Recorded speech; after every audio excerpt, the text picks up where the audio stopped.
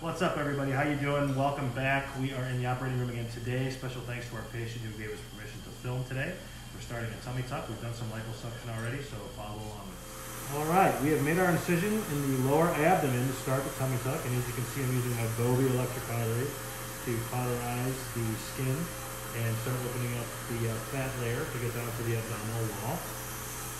All right, so we made our incision and we've gone down to the abdominal wall, and what I've done now is I've started to use my Bovie to lift up the skin off of the abdominal wall. This white stuff is called fascia, and as you can see, I just move along that interface of the fat, and we use I think we got cut off on that last one, but just continuing on, we're going to lift this skin and fat off of the abdominal wall until we get up to the level of the belly button, which is up here. Okay, you can see that we've excised or cut around our belly button and followed that down to the abdominal wall. And now what we're going to do is bisect this lower flap like this and bring it down and cut it in two in order for us to get around the belly. Okay, so you can see I've cut down the middle of the lower portion of the skin flap here, and we have then used the Bovie to separate it.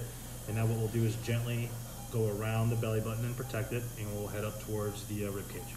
Okay, we've got the entire flap lifted up. This is down by the pubic area, this is up by the rib cage, and you can see the midline is separated by this white line. It's called a rectus diastasis.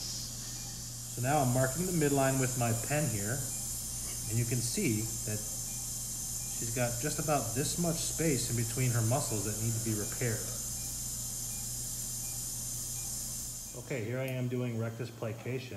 We follow our little marks, and you can see I put my stitches through here, and then we'll tie a knot.